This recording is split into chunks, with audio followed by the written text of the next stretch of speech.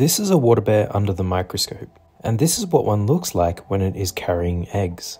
This water bear will soon give birth. To do this, it sheds its skin and lays the eggs at the same time. The eggs will continue to develop inside the skin, and now they are ready to hatch. This water bear faces its first challenge. It is having difficulty finding the exit. After a bit of a struggle, this water bear turns around and it finds its way out the only exit in this skin. Welcome to the world. Soon after, the other water bears also hatch.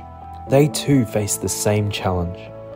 After trial and error, all the water bears eventually make it out of the mother's shed skin, the first of many challenges they will face in this micro world.